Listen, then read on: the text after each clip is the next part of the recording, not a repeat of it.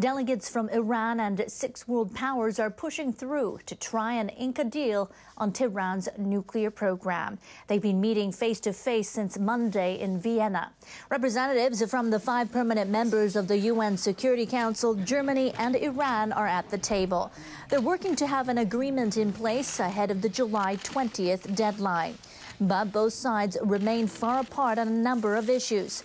They still need to agree on the number of centrifuges used in uranium enrichment. And they're also divided over the lifting of sanctions placed on Iran.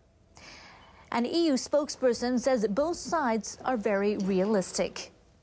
Everybody is aware that we are entering a phase of negotiations where things are getting quite intense. So we continue to work as hard as we can. Analysts say both sides have started to meet with legal and nuclear experts to begin a framework for achieving a deal. But Iranian Deputy Foreign Minister Majid Ravanchi told reporters there's been no concrete wording for a draft yet. The talks will continue until Friday.